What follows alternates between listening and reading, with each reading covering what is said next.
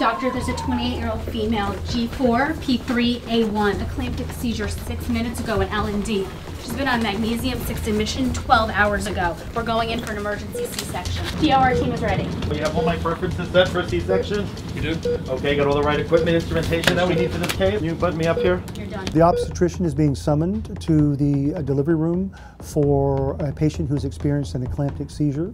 The labor and delivery nurse is informing the doctor the condition of the patient. The anesthesia team is being summoned and they're preparing to do a general anesthetic for this patient. The anesthesia team pre-oxygenates and renders the patient unconscious, secures the airway so the surgical case can begin. Fentanyl in, propofol, and now succinylcholine. All right, we're in. Take some pressure. Right first pressure on. Nice, miss you.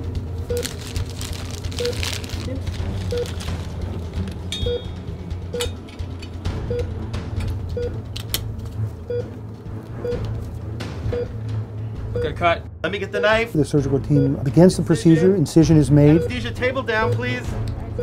Can I get a Boca clamp ready, please? Sponge on a stick. Let's go. Can I get a valve 4 ready, please? The various surgical technicalities are done. Let's go. We have a bleeder. 4x4. Come on. Pressure's 90 over 45. Can you clear this field, please? Anesthesia table down. Legs coming out. Clamp. Baby is removed from the mother and handed to the neonatal team.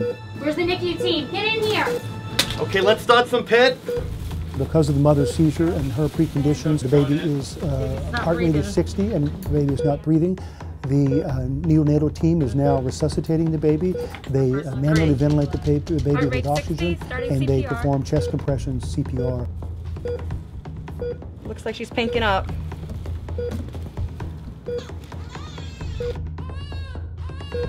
Today's scenario is based on the precepts of crisis resource management, in which we have an obstetrical patient who has experienced a seizure, an eclamptic seizure, which is part of a condition of pregnancy. This patient requires an emergency surgical intervention, a cesarean delivery, cesarean section.